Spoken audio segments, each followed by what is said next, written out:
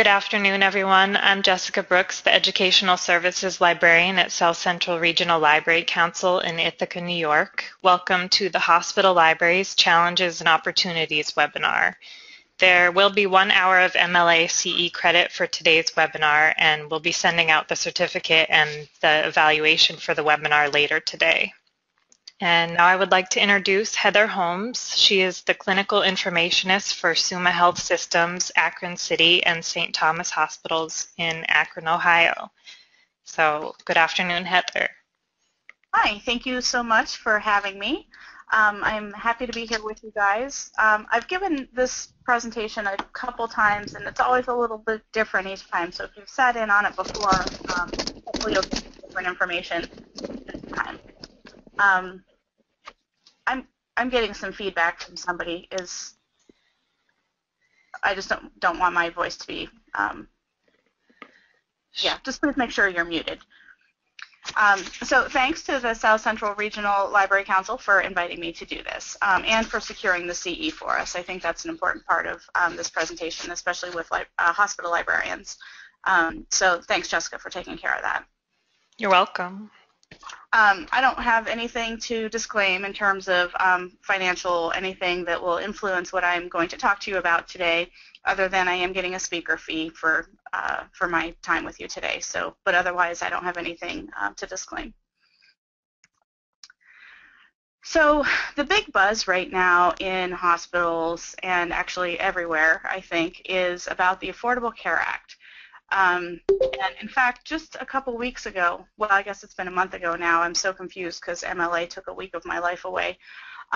In Philadelphia, there was a symposium that was sponsored by the NNLM South Central region, or no, I'm lying, the Mid-Atlantic region, I'm sorry. And it was a day-long symposium on the Affordable Care Act, and I don't know if any of you attended that, but it was actually a pretty good presentation. They went over, what the Affordable Care Act is about and implications for libraries therein and librarians, in particular, into how we can help and things that we're going to be asked. A lot of that symposium was really, I felt, directed toward public libraries and people who interact more with, maybe do consumer health education or, more interaction with patients. But regardless, it was a really good thing. So hopefully some of you guys were able to attend that. If not, we'll talk about it a little bit here. So, the intention of the Affordable Care Act is threefold. It was to improve access to care for everybody, to reduce costs, and improve quality, which all sounds very hard to do, but it sounds like, what we're doing every day in hospitals anyhow, doing more with less. And hospitals are required to be in compliance with the Affordable Care Act to avoid penalties and to make sure they get the maximum reimbursement back from the insurance companies, Medicare, Medicaid. But at the same time, they have to increase patient satisfaction. And if you've ever been a patient in the hospital, oftentimes afterward you'll get a follow-up survey that asks your your opinions on your care and were you treated well and so forth. Those really, really play into this. I mean, they always mattered, but they matter even more now. And if the hospitals are not being rated like a 9 or 10, they're getting penalized. So, I mean, it's important for you to be honest when you're filling those surveys out, but at the same time, it really kind of stinks for the hospitals because if somebody is just mad because their lunch came late or something, and they might get dinged on that. So, I don't know that it's necessarily the best way or, aspect of measuring things, but it does play into it. And hospital administrators are obviously under enormous pressure to try to make all these things happen. Basically, I like to think of it as what we've been doing, really, doing a whole lot more with a whole lot less and still trying to make everybody happy, and in fact happier than they were beforehand, which, as you all know, I guarantee, is very, very hard to do. So as a librarian and thinking of your library, who is your audience? When we're thinking about the challenges and opportunities that we face, who is the audience that you're reflecting on when you're trying to make sure you're doing the best that you can? Is it your administration? Is it the nursing staff, medical staff, other, physical therapy, speech therapy, and so forth? Students, are you a teaching hospital? Do you have medical or nursing students that come through? Do you have residents that you work with? And thinking of that and who your audience is, how does that affect, or how does their role be affected by what the ACA is asking? And in turn, how is that going to help you address their needs better? I think, when you're helping or providing service to someone, kind of keep that in mind. And even as part of your reference interview, I think it's okay to ask, is this a new thing that you're being asked to do? Get a little bit of background information from them. Why are you asking this question? Not with being prying, but I think you understand what I mean. Is this something new that we're going to have to be aware of, that other physicians might come in and ask me about, or other nurse leaders are going to care about? Help me understand what this has to do with changes that are happening under the Affordable Care Act, because I think that's only going to help you in the long run too. So once you have your audience figured out, how do you define your value to them and the library to them? The library, is it a cost center or is it a cost saver? My own library, we have consistently been a cost center. We don't make any money for the hospital as far as the four walls of my library are concerned. But I think we do a lot to make cost savings throughout the hospital.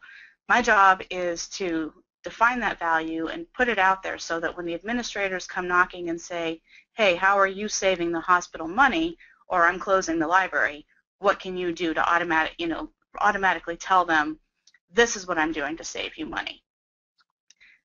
One of the things to keep in mind is, to tell them, hey, we're part of a consortium, and in order to be part of the consortium, it requires a librarian, so you have to keep me, and the consortiums allow us to buy into products at a greatly reduced price than if we would buy things individually. So there I am saving you money.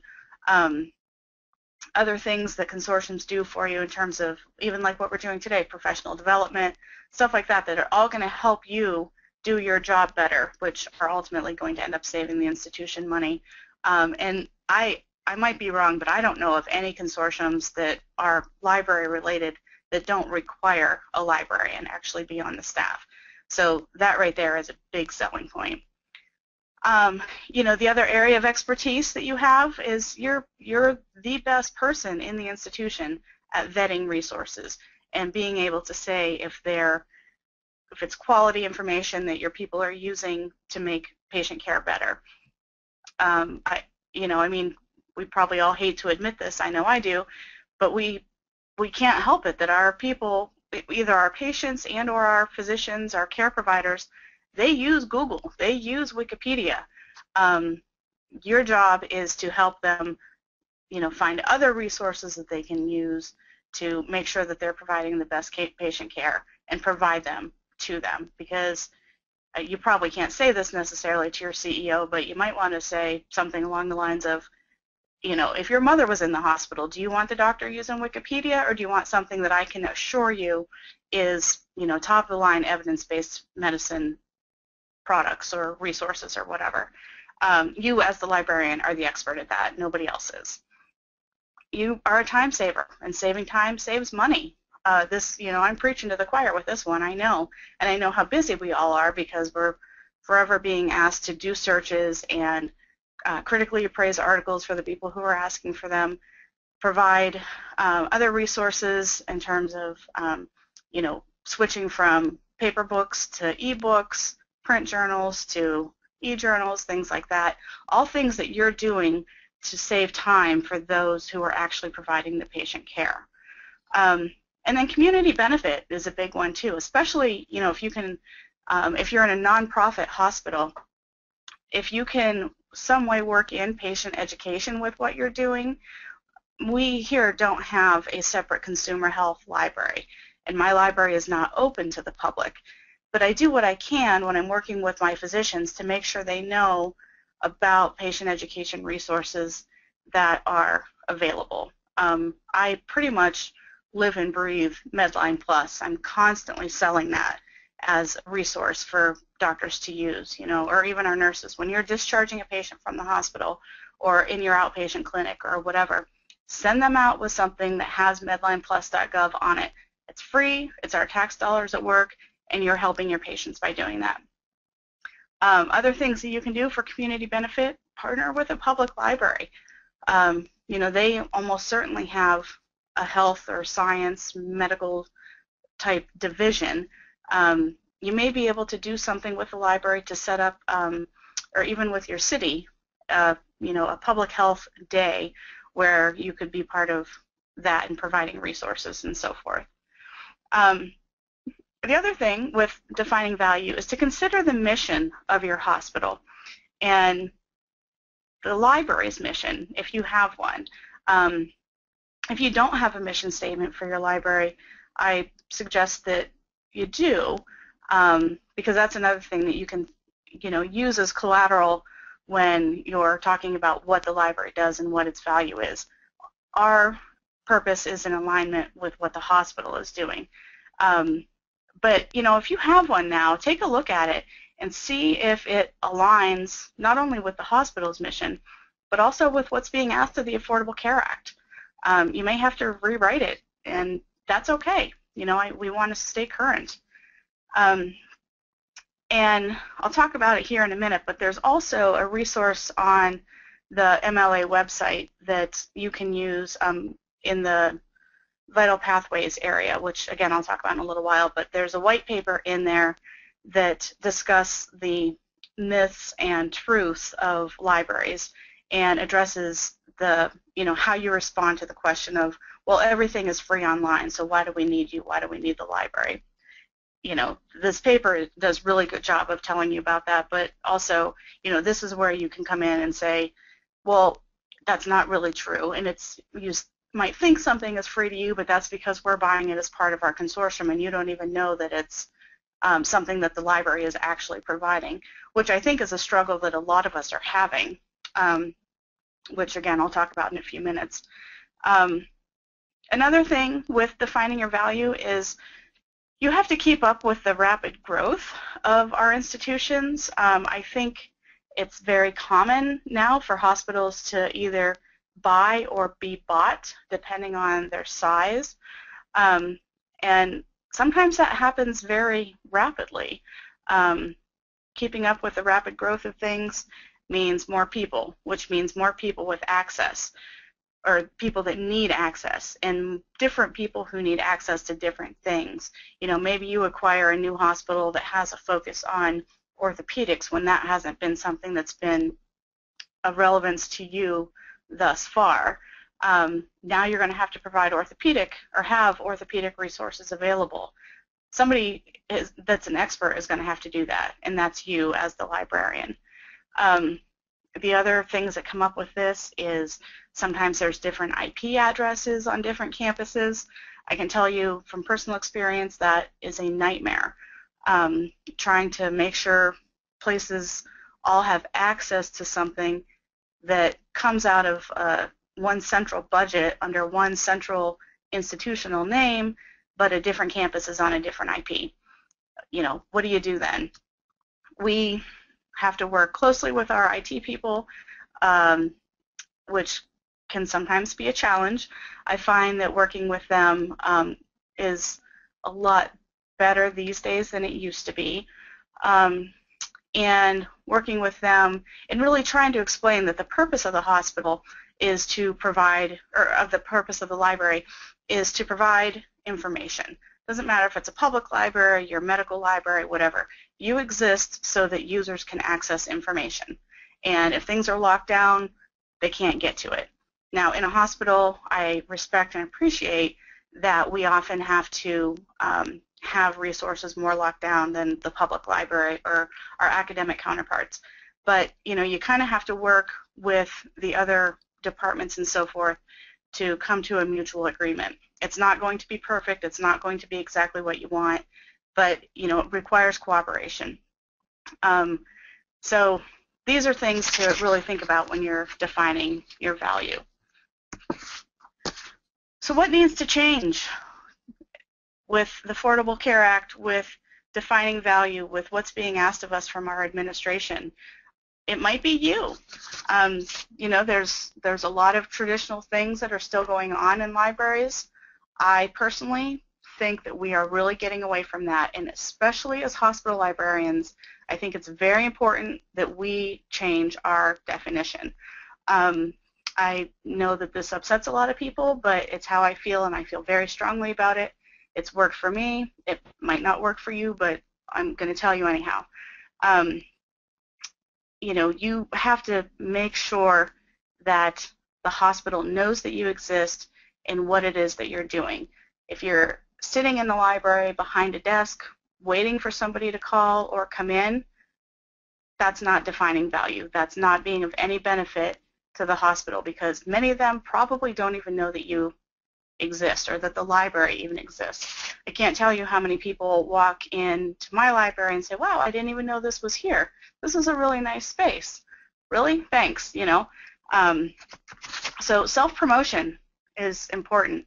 Make sure that everybody knows your expertise, that the innovation that's going on in the library, how you can help with patient safety, how you can help with health literacy. Be part of committees, continuing medical education, IRBs, patient safety, nursing research. There's lots of areas that you can get involved and make an impact. And just by your presence of being there reminds everybody that the library is important. Publish an in-house newsletter. That's a time-consuming thing, I know. If any of you have one, that's fantastic. I actually would like to hear from you and know what you're doing and how you're doing it and what sort of things you're putting in it. It's something I've wanted to do for years, but have not had the time to sit down and actually develop it. I have really good intentions, but nothing has come out of it yet. And just within, if the library doesn't have a newsletter, your institution probably does. So contact your media folks who are responsible for that and say, hey, do you mind if I write a column about some new resource that we've added, or just to talk about what the library is in general? I'm sure they would welcome the opportunity to have something fill in some space that they don't have space, something to go in otherwise. And it's another way to get your stuff out there. And you have to sell yourself to the administration.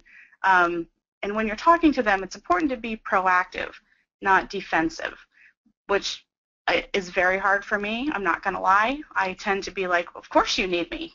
This is what I do, blah, blah, blah. And that doesn't work, especially when you're trying to keep your job. So it's what I think of as going into Steve Jobs mode. And if you ever watched any of the releases when Apple, puts out a new product, when Steve was still alive and giving the presentations, he didn't have to sell you the product. All he did was make you think that you needed it. He made very brief but bold statements, took a simple idea and made it into something very sexy. And everybody, including myself, bought into this idea. And, Apple has essentially taken over the world at this point. But he was not a salesman. He just was very good at making you think you needed something. And there's lots of literature out there on this about how he was such an effective communicator that I think is pretty interesting to look into. A simple thing that you can do with your administration is, again, make them think that they need you. Find out about subscriptions across your institution that are being duplicated. We have a copy of New England Journal of Medicine in the library. Somebody else might be getting it individually within their department or so forth. You can cut that out. You can find out, depending on how your finance system works, you may be able to contact them and just be like, can you provide me a list of all of the subscriptions that are being paid for by the hospital?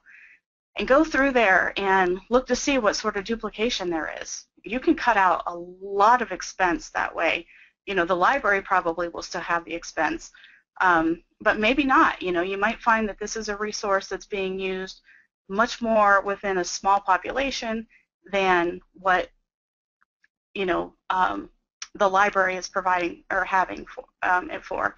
And sometimes you can actually work out, not very often, but sometimes you can work out pricing negotiation with the vendors and say, yes, I have 10,000 employees in my hospital, but there are 5 people who are using this resource.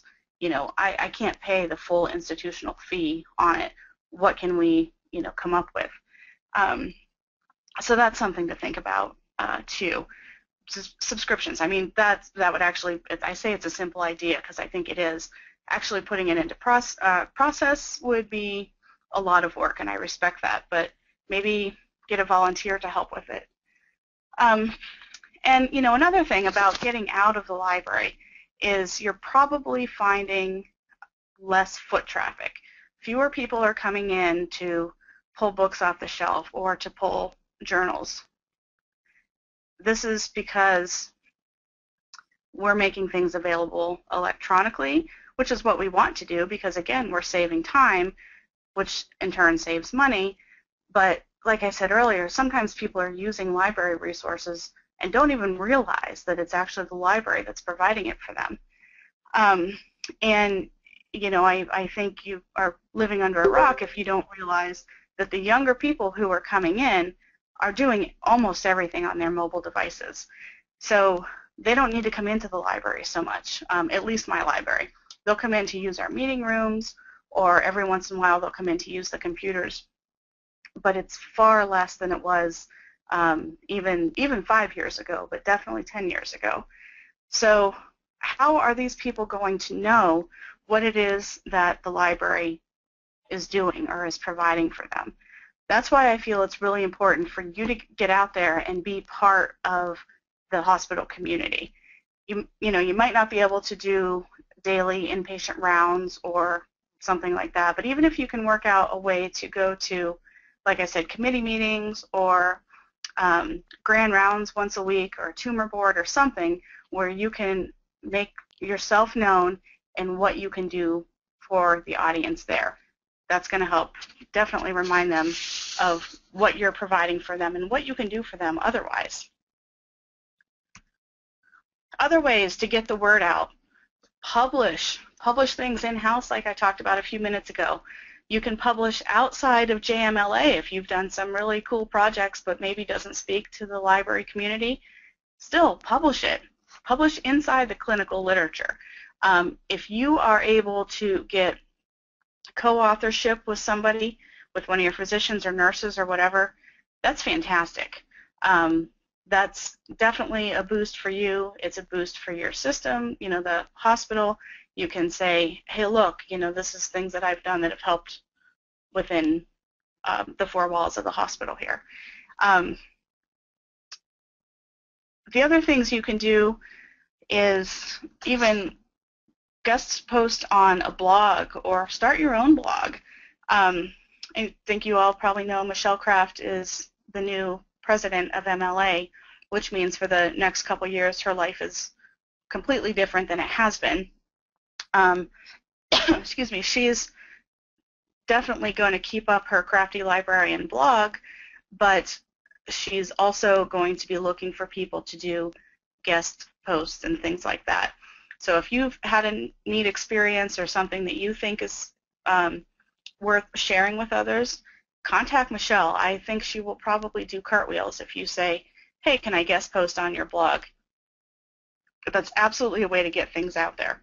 And you can write up an assessment of a new program or a new purchase or something like that.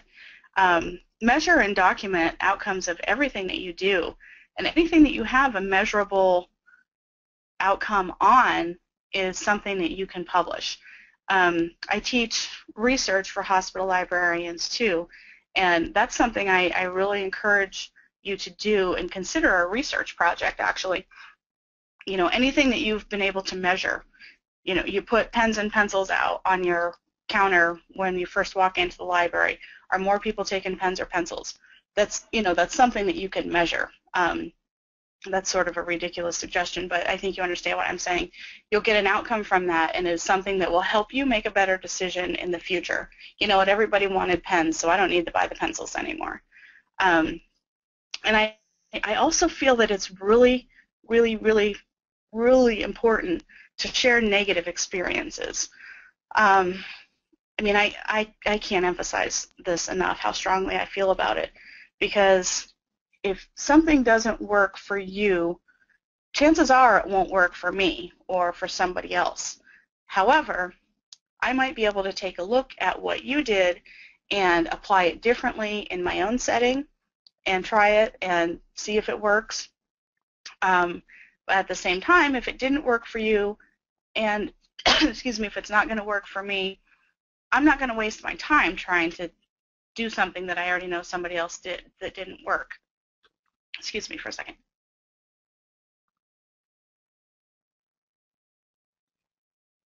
Sorry. And this is something I even do with my residents and physicians when they're calling me and asking me for help with a search. I make them tell me what they already did and what didn't work, so that when I go in and do the search, I'm not going to repeat the same mistakes that they did. I also do this kind of to cheat and make sure that they've actually tried on their own first, but they don't know that. But the point's the same. I think, I don't want to waste my time doing something that already didn't work. So tell me about it. Tell me what you did that didn't work out. And the other place that you can share things is on Thursday nights at 9 Eastern on Twitter. There's the MedLive chat. You don't necessarily have to participate in. You can just watch. All of the past events or past sessions have been recorded, so you can go and read the transcript at any time.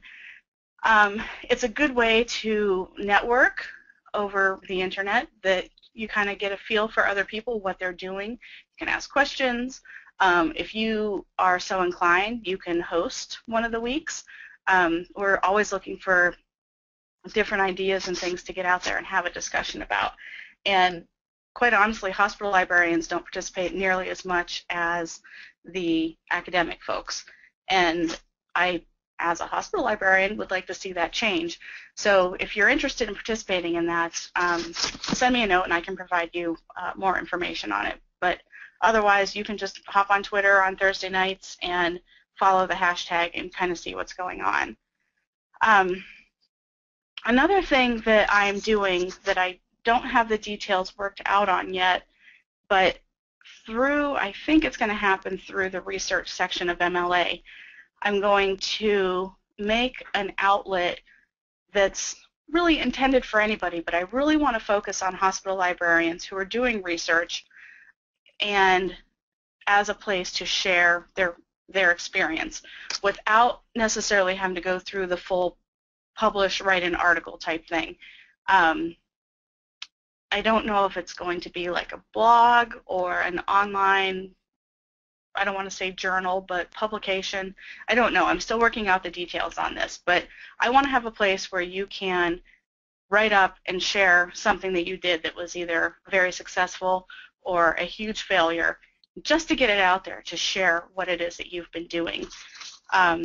Once I get more detail on how that's going to work, I will send an email to Jessica, who can distribute it to the participants today. And hopefully I can get something going soon. I actually wanted to have it done by MLA, but that didn't work. So I'm optimistic that by the end of the summer, I'll be able to have something set up where if you want to write up and tell us what you did, that would be my most favorite thing in the world. Another thing right now that is big in the hospital world is Lean Six Sigma. I don't know if any of your institutions are participating in this, and if so, if you've been involved in it. But it's really, really taking over healthcare now. It kind of got a slow start in healthcare to begin with, in that a previous place that I worked in I think I was there in 2000, was one of the first healthcare institutions to kind of buy into the Six Sigma idea. And there was a lot of joking at the time about everybody, drinking the Kool-Aid and so forth. But it works. And if you have the opportunity, get involved in it. Take the classes. Get, excuse me, a yellow belt, which is kind of the first step. I think there's a white belt, but you can skip the white belt and go to the yellow, where you learn about the basic principles behind Lean Six Sigma. And actually, just if you don't know, Lean and Six Sigma are two different things, but they've been brought together to form one overall process that really, like I said, is just really working well. Two of the main things that you will learn when you first get started in it is the DMAIC, which is a way to, it's a data-driven improvement cycle, which is used to improve or optimize processes. Essentially, it's efficient ways to do more with less. This, like I said, is really big among the administrative people out there. And if you can get involved, again, that's another place where you can get in there and sell yourself and the library. But it's also, I think, going to be very helpful to you to think about ways within the library that you can streamline processes. There are things that many of us do because that's how they've been done forever. We haven't had to change them. That probably sounds familiar to more than one of us. I think that's changing, especially in light of the Affordable Care Act. So you can work on things and take a look around, work with your the quality improvement people who are leading the Six Sigma within your institution, and find things within the library that can be streamlined. Not only will this make things easier for you, it'll appease the administration people also. One of the other things is the 5S, which stands for sort, simplify. Sometimes simplify is systematize or set in order. Regardless, they all start with S's. Sort, simplify, shine, standardize, and sustain. And in healthcare, we actually add a sixth S onto this, which is safety. And it describes how to organize a workspace for efficiency by identifying stuff that you're using, making the area nice and clean and easy to get through, and then sustaining that new order, which is the hard thing. In healthcare, when you consider patient safety in with this, it makes a really big difference. And as a librarian, you might not necessarily be involved in the patient safety end of it, but just something like, I am so guilty of this. My email inbox has right now like almost 2,000 messages in the inbox, simply because I don't hit delete. I just scroll past things that I do or don't need, and then they just stay there. And then I'll get a message that your mailbox is too full, I have to go in and clean it out. So I've been more efficient in terms of, I turned this into a 6S project actually, in that I went through my email, got rid of things that I did not need, and things that I needed to keep or follow up on or whatever, I put into a folder. So my inbox usually is nice and clean and organized, and I can get to things very easily and not have to filter through the whole thing if I'm looking for a message that I got from somebody 3 weeks ago. And that actually counts as one of the projects that I had to do toward my yellow belt. So simple things like that, but it just, might be something that you hadn't thought about before, but that is just going to make your workflow more efficient. Same thing with organizing your office. Again, I'm super guilty of this. In fact, right now, if you saw my office, you would be like, I can't even believe you're a librarian because you're so disorganized. I have lots of paper in my office, but I've been diligently working to make things more organized. You know, we have a million file folders around here that are just sitting in the cupboard waiting to be used. So I'm making use of them, and things that I need to keep, I'm filing appropriately, keeping them, putting them in the file cabinet, knowing where they are, which, I mean, it's a little bit embarrassing for me as a librarian to think that I'm having to do this with just my workspace, because this is what we do. Excuse me, we sort things, we make them available, easy to find. This is, you know, the whole concept behind cataloging and classification. Make things easy to find, and yet my world is very much not like that of a library. So I'm working hard to improve that and apply these 6S principles into my daily workflow. Other things you can do actually within the library with the DMAIC, look at ways to make things more simple in terms of how to a process for checking out books after hours. You know, I mean, there's all kinds of things you can do. If you have Six Sigma within your institution and haven't been involved, talk to the people who are leading it, and even before you take one of the classes, ask them to come by the library and just kind of take a walk around with you. I think you'll find, you know, a lot of benefit can come out of that. And if you have the opportunity to take the classes, absolutely do it. And if you can't do it within your institution, you know, maybe check other places in the area, or you can do it online too. Of course, it costs money, but I think you get the point that I feel very strongly about this. And in the world that we're living in the hospitals, you don't really have a choice but to apply these principles. You know, you really have to find efficient ways to do more with less, whatever that might be. So, challenges that we face as hospital librarians, and our academic counterparts will say that they have all these same problems, and I'm sure that they do. I don't discount that at all, but I think in hospitals it's a different kind of challenge, because pretty much every day we're fighting to stay alive and keep our doors open. I mean, you can't deny it, hospital libraries are closing every day. Not as much the case in our academic settings. So, you know, it's a little frustrating to me when I have colleagues say, well, I have that same problem. Well, maybe you do, but I don't think it's the same as mine. A lot of hospital librarians are solo. They're the only person in there. So I get a lot of questions about somebody wants to start doing rounding or attending tumor board each week or something, but how do I do that? I can't leave the library. Yes, you can. You can leave the library. We've already established, I think, that you're not getting as much foot traffic as you once did, and get a pager.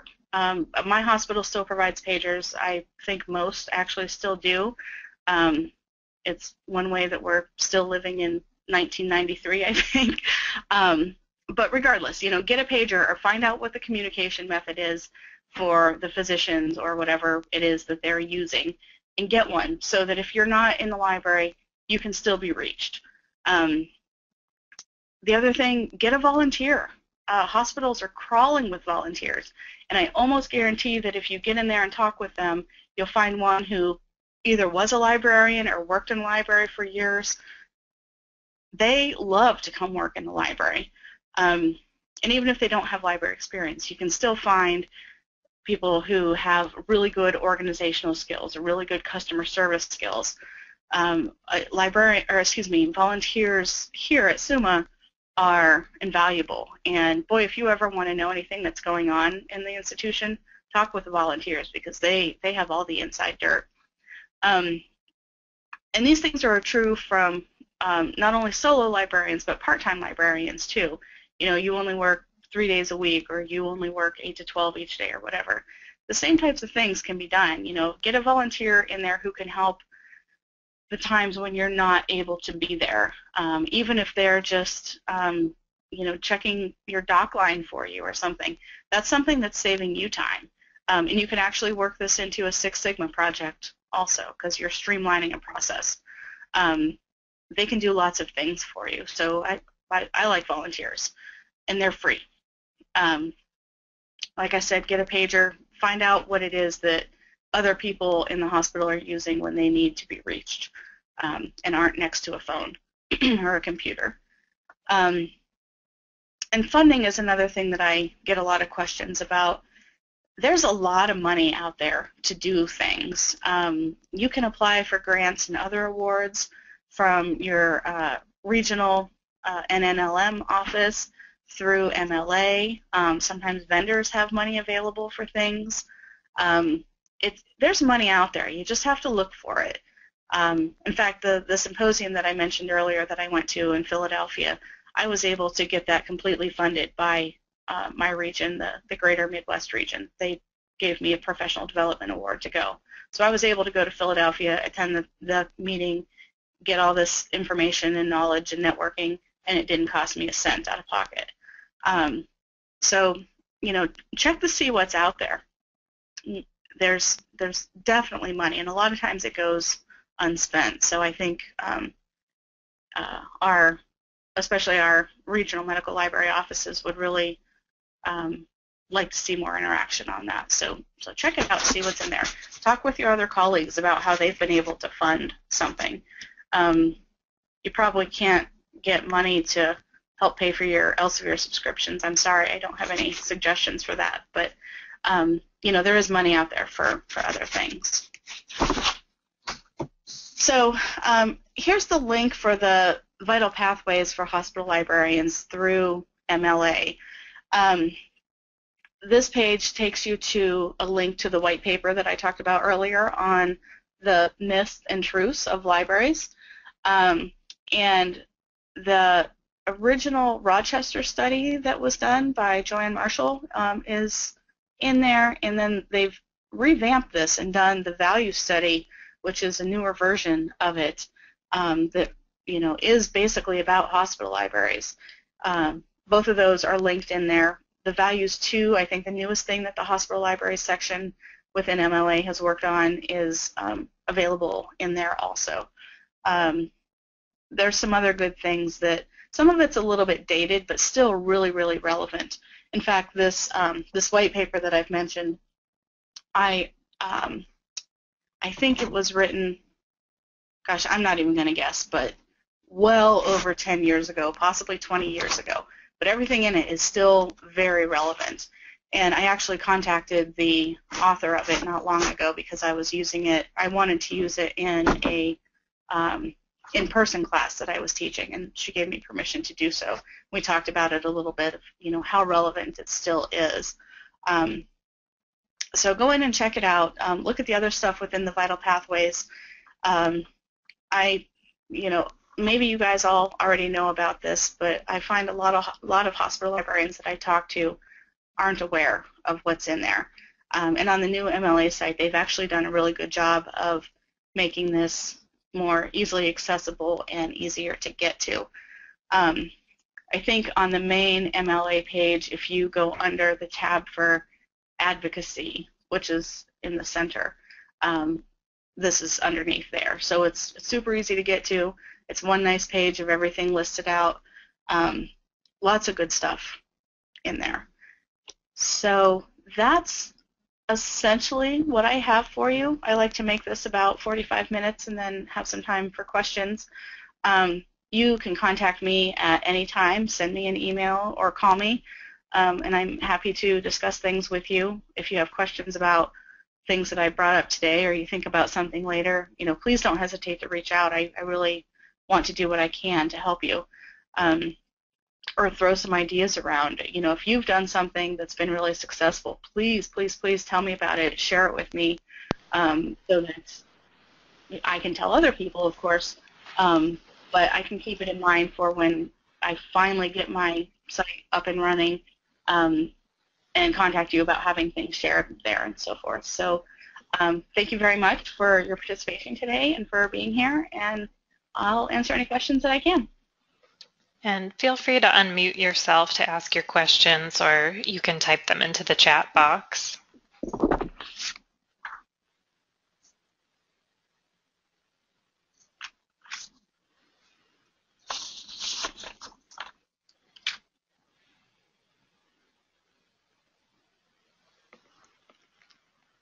I had never heard of the Six Sigma project, but I really like the idea of that. Yeah, like I said, it's big in healthcare now. It started out actually in the automotive industry, I think, and lean definitely came out of the Japanese motor industry, I think, and it works very well in healthcare. So whoever years ago decided to bring it into what we're doing was very smart because it makes a lot of difference. Yeah, that seems great, and I hadn't thought about applying that to the email process. Yeah, because like I said, my inbox is way better than it used to be, but boy, was that something I struggle with. There's actually a booklet. It's not a booklet. It's a small book. It's called the Pocket Six Sigma Toolbook, and it's not too big. It's very easy to navigate. That goes over a lot of ideas and explains basically what Six Sigma is about. So I'd encourage you to pick that up or interlibrary loan it or whatever and take a look at it because it's a really good book and it's not scary or overwhelming. There's other actually in the For Dummies series. There's Lean Six Sigma for Dummies books also. Oh, interesting. So, yeah. So it's a really nice thing because even after I took the course, it's overwhelming. There's a lot of information. So I got one of the Dummies books from the public library, and it was able to break things down for me a bit that I wasn't able to fully understand in the class. So that's right up my alley. I love to simplify things wherever I can. Yeah, and this is Mary Carroll, and I was very interested in that too, and I just did some Googling, wondering if other types of organizations, i.e. libraries, were using Lean Six Sigma.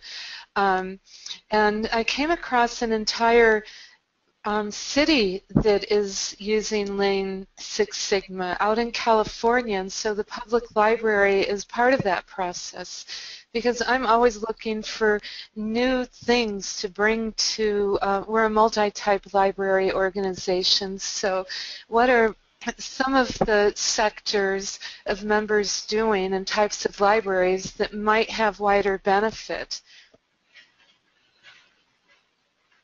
what is the site that you found that on, Mary Carroll? Can you let me know so I can look at it? Yeah, it's the city of Tulare in California. And initially I went to the Tulare Public Library. So it's T-U-L, well actually I can just type this into the chat box, can't I?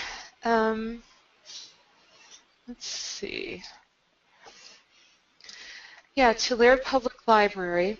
Okay, well we can Google it as long as... Yeah, they mentioned the Lean for Dummies and Six Sigma for Dummies and Lean Six Sigma Demystified that they have in their own book collection.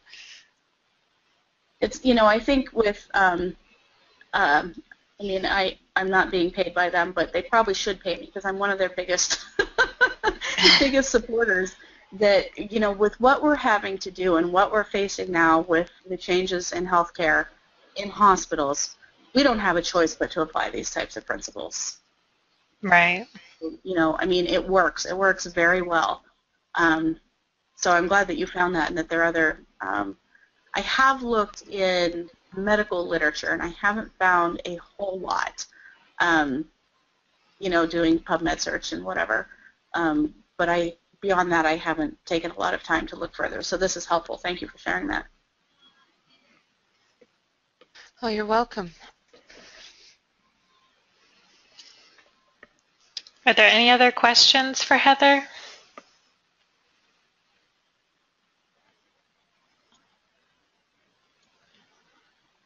Well, I'll just say one more thing, not to fixate on Lean Six Sigma, but a group of us are working with an assessment initiative within New York State. And so I somehow, and maybe as I learn more about Lean Six Sigma, I will see how that might all fit together or be a tool or something. Yeah, I think you'll find benefit I do. And maybe talk with some of the other colleagues that you're part of that team with, and see if any of them have it within their institutions. And maybe you're already applying it in some way, but they haven't thought to bring it to this group thing that you're working on. Okay, great idea. Well, thank you, Heather, and thanks everybody for joining us today. Yeah, thank you guys Heather. so much for asking me to be here. And again, Jessica, thank you for going through the effort of getting the CE available. It's really important to many of us. So Sure, yes. Yeah, and we'll be sending out the evaluation and the MLA certificates later this afternoon. Thank you. Thanks. thank you. Have a good day, everyone. Bye-bye, everybody.